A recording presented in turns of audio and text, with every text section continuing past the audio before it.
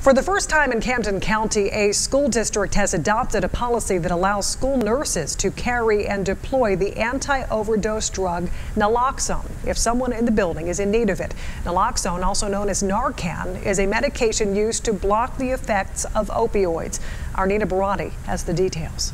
Narcan saved my life. You cannot recover if you die. You cannot do it. If I was in the ground, all the good things that have happened in my life would not have happened. In August of 2012, Steven Smarito overdosed on heroin in a North Camden porta potty. Thankfully, a Camden City police officer brought him to the hospital where he received Narcan, the very reason he is alive today. I know numerous people that have overdosed and passed away at 16 in this actual city of Runnymede. Today, he helps run a restaurant with his sister and serves as a positive role model to others who are in recovery.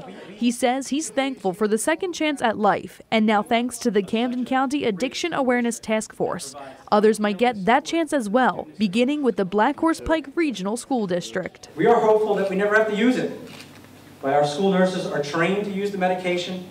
We currently have the medication on our facility. The Black Horse School District includes Triton Regional, Highland Regional, and Timber Creek Regional.